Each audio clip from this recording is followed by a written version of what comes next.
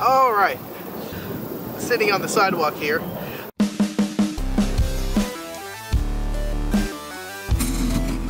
Today, we are going to configure the logging software N3FJP through AREDN, and then we are going to use AREDN as our link backbone so that we can log through AREDN. I'm already going to assume that you have your AREDN network established. That means you have your nodes already up and running. Let me go ahead and show you my network here. We have our network established already. We have a Nano over here, a Ubiquiti Nano, and then we have a portable USB. I'll show you that in a minute, along with our MikroTik station that is going to be connected to my host computer. Next, we are going to go ahead and configure N3FJP for TCP. TCP is the connection type for the database to be shared over a TCP link.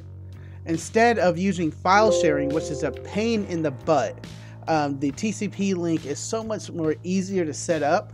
So I'm going to go ahead and kind of show you how they do that right now.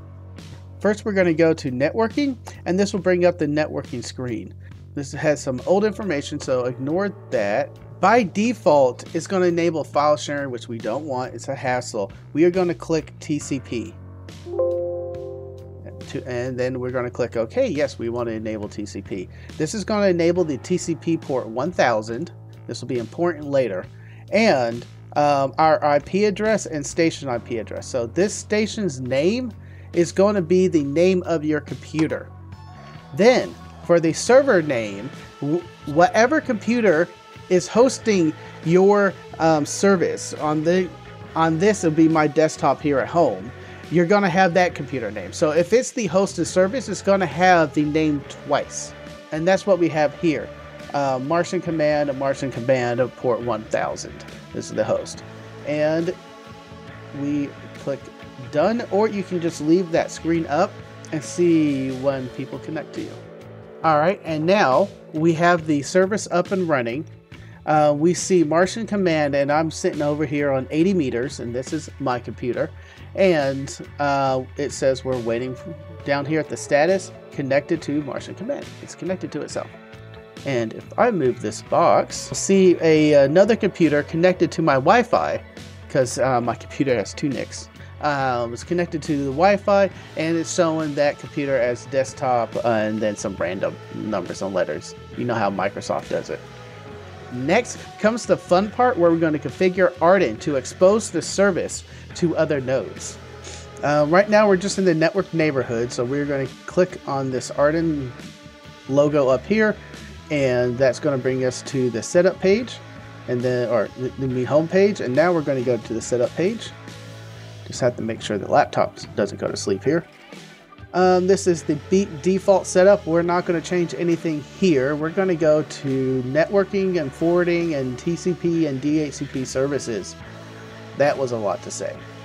The two things we're going to need to do is first expose this computer's IP address to the rest of the network, so other people are going to be able to connect to this computer over the network. The second thing is we're going to have to advertise the service to say, hey, port 1000's open over here. And that is this page. Next, we're going to go ahead and add the service. So let's go back to the page. For the service name, we're going to name it N3FJP server. I've done this once, so the things are auto-populated for me. Then for the connection type, we're going to choose TCP. Now this is important. This is a TCP connection, not like a HTTP. HTTP is a web browsing service. We are going to be doing data, and on this particular data protocol, it's going to be using TCP. And for the advertised service name, we're going to click the drop down box, and this should auto-populate with Martian Command because we added it to the DHCP client list. And finally tell it the port, and we're running on port 1000. Click add. Now it's going to show you an exclamation point right now saying this service is not being advertised because we haven't hit save. And now it's saved. Sweet. So we can come back over here and wait for this to refresh on the status. And once it refreshes, should see the service name. Boom! There it is. This happened to me before early in the day, but when I was trying to save the settings, the fields did not auto-populate or did not populate correctly. So let me show you how I fixed it. Okay, for some reason when I click save on this page, the information did not populate right.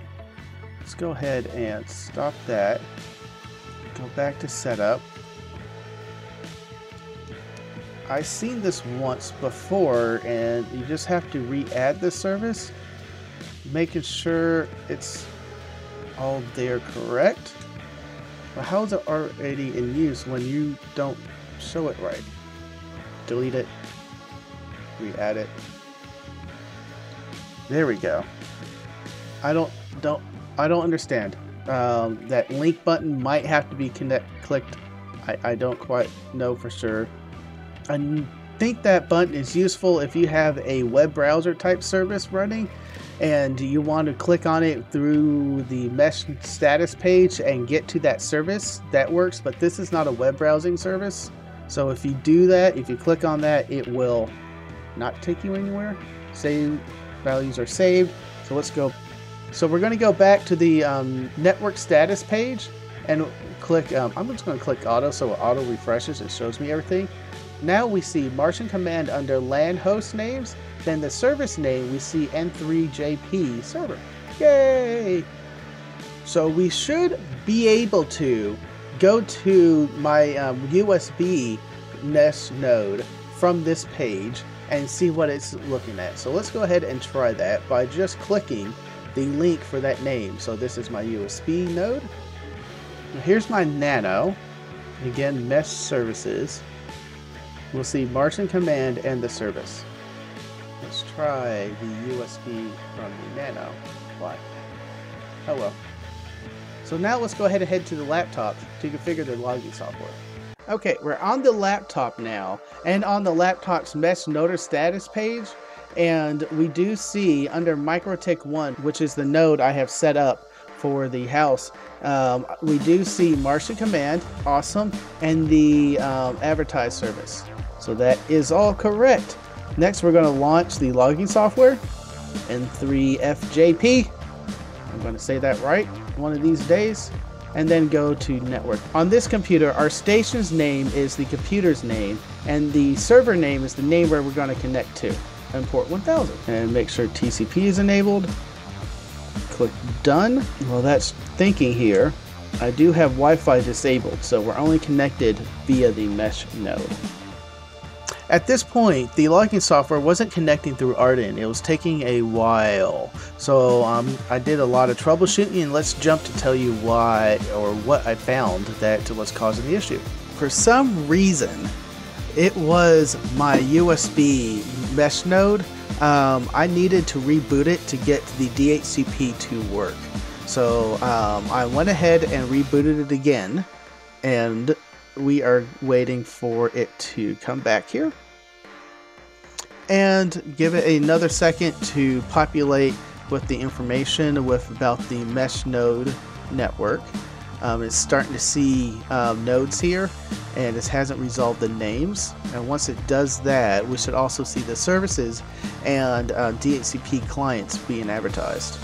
Oh, I have to hit auto. That's why it's not. There it is. Cool. We see Martian Command, we see the service, and let's go ahead and launch Field Day. Here's our Field Day software. We're going,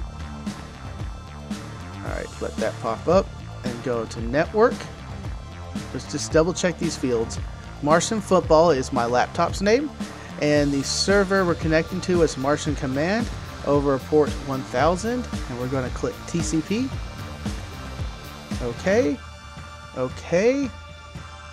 And it's trying to connect, and it should connect here relatively fast. Might take a second. Aha! Took a minute for it to connect here. I'm seeing information pop in, and it says connected to Martian Command. There it is, Martian Football. And over on my big desktop, boom! Boom, boom, boom! Done, done, done, done. It's connected. Yes! And if we go to the computer, click done, come back to this window, let's say we contacted Awesome Mike, K8MRD. He's operating as a 1 outside station, North Texas.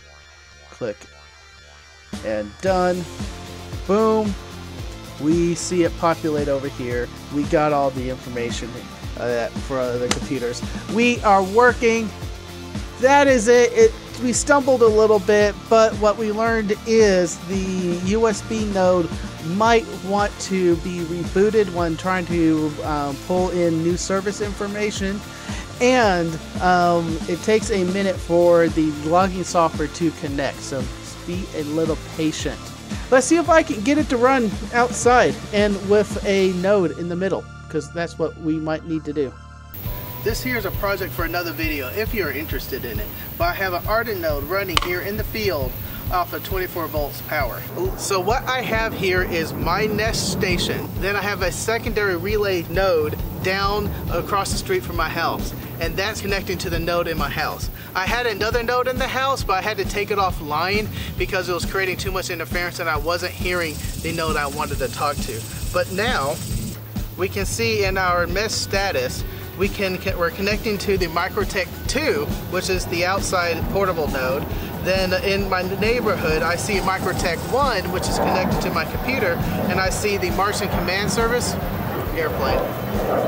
Means I'm outside, right? The remote nodes, I'm seeing MikroTik 1, which is connected to the computer inside, that has the Martian command, also hosting the services. So let's go ahead and launch our logging software and go to network. Boom. It's trying to connect to Martian command, so let's give it a couple of minutes here, and hopefully it will connect.